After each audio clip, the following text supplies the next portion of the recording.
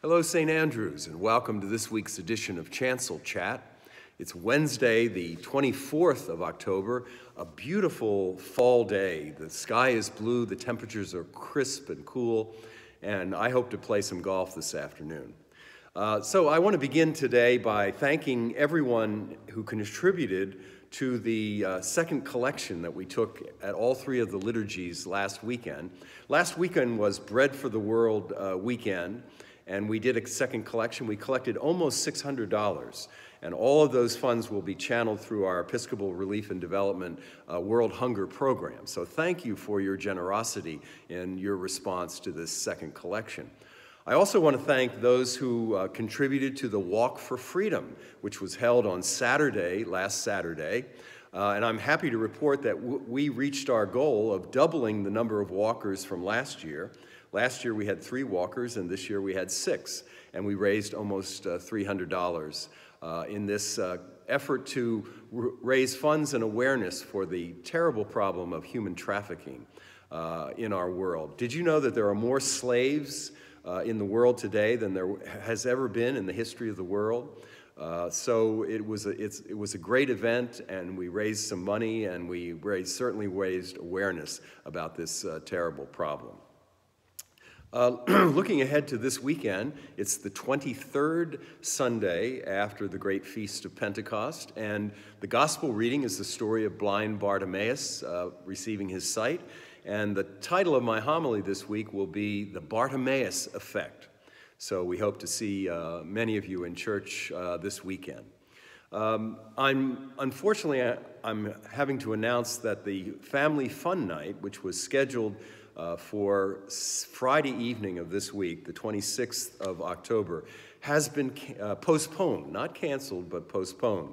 We were going to have a magic show, and the Janney family was going to give a report of their mission trip to Puerto Rico this past summer, but we only had one family sign up and make reservations, so we're going to postpone it. We hope to reschedule it sometime before Thanksgiving, so stay tuned for that. But we will not have Family Fun Night this Friday evening in the parish hall.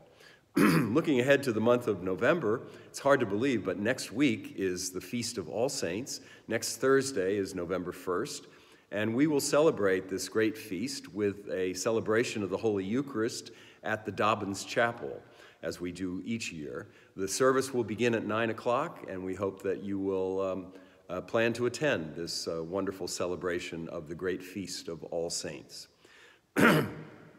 On Sunday, November 11th, is Veterans Day, and this year Veterans Day happens to fall on a Sunday, and this is a particularly significant day because this November 11th marks the 100th anniversary of the signing of the armistice which ended hostilities following World War I. It's also the feast of St. Martin of Tours, who is the patron saint of soldiers and veterans.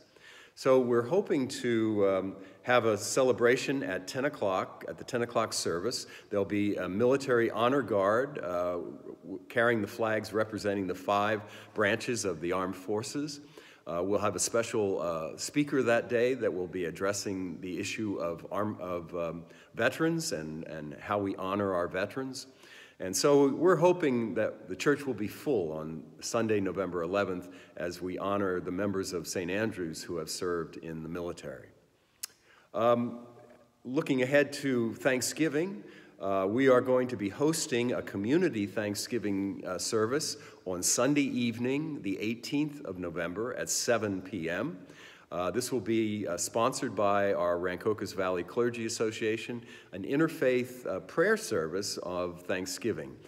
So please mark your calendar and plan to attend. And then we will also be having our traditional Thanksgiving morning Eucharist on Thanksgiving morning at 9 a.m. So please be aware of these special services that will be held for Thanksgiving. Continuing our prayers this week for our parish administrator, Chris Carroll, who's recovering from surgery. We want to continue to pray for Mimi Phillips, who is at home, but preparing for not bypass, but valve replacement surgery sometime in early November. And we also want to continue to pray for our neighbors who are rebuilding their lives following Hurricane Michael, Hurricane Florence, and the earthquake and tsunami in Indonesia. And this weekend will be your final opportunity to contribute to the special campaign that we've been running for several weeks to raise funds to, again, channeled through our Episcopal Relief and Development Disaster Relief Fund. So if you haven't already made a contribution, please do so this weekend. The Saint of the Week this week is St. James of Jerusalem. His feast day was this past Tuesday, yesterday actually, the 23rd of October. And you know, there are at least 3 James in the New Testament. This is James, who was the Bishop of Jerusalem and a martyr, and believed to be the brother or the half-brother or possibly the cousin of Jesus of Nazareth. And it's not to be confused with James the Apostle, whose feast is celebrated in July. James of Jerusalem is most famous for having presided over the so-called Council of Jerusalem that was making a decision about what to do with non-Jewish folks who converted to Christianity, in other words, Gentiles. And he made a decision that Gentiles didn't have to first become Jews and be circumcised in order to become Christians, but as long as they abstained from fornication and from food offered to idols, they could become Christians without becoming Jews first. And that was a tremendously significant event in the history of the Christian church. James was a martyr. Around the year 60 AD, sometime a little after 60 AD, he was thrown off the roof of the temple in Jerusalem and was one of the earliest Christian martyrs.